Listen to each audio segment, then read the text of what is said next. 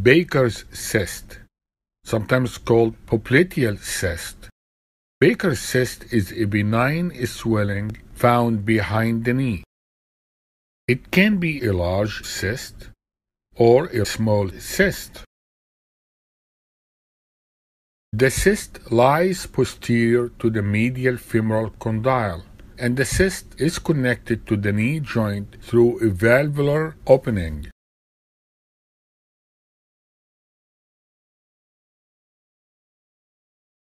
Knee effusion or a swelling from intra-articular pathology allows the fluid to go through the valve to the cyst in one direction, and that direction is usually behind the knee. Sometimes the patient complains about a swelling behind the knee, and that alerts the clinician to the possibility of having a problem inside the knee itself. The cyst is located between the semimembranosus and the medial gastrocnemius muscle. This cyst is usually located at or below the joint line. Diagnosis: the patient usually has a swelling behind the knee with pain, fullness, and tenderness. The presence of knee effusion, which is excessive fluid inside the knee, will create fluid pressure that allow unidirectional passage of the fluid from the knee joint through the valve into the cyst. Baker's cyst is easier to see with the knee fully extended. The diagnosis is usually confirmed by an MRI that will show the associated intra-articular pathology. Ultrasound is helpful. The cyst will be located medial to the blood vessels.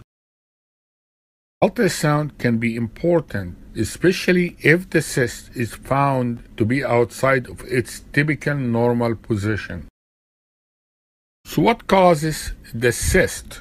The two most common causes are knee arthritis and meniscal tear, especially the medial meniscus.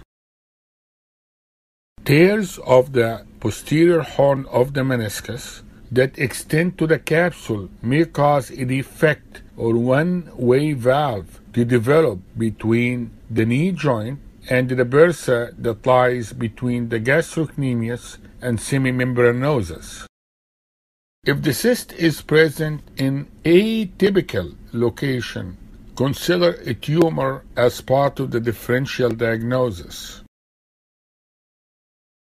Baker's cyst is a fluid-filled cyst and not a solid tumor. The cyst should trans-illuminate. So what is the treatment of a painful large cyst? Ice, compression wrap, anti-inflammatory medication, strengthening exercises, aspiration of the cyst. Here is a technique of aspiration of the cyst blindly.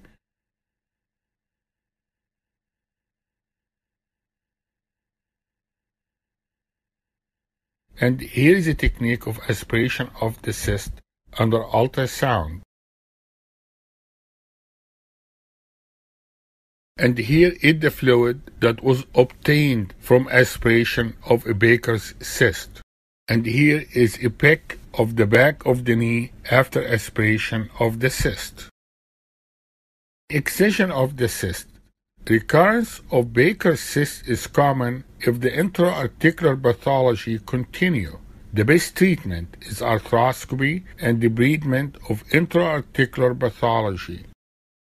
Recurrence of the cyst is common following its removal, and therefore the main treatment of Baker's cyst should be directed towards treating the intra-articular pathology, usually a meniscal tear or arthritis.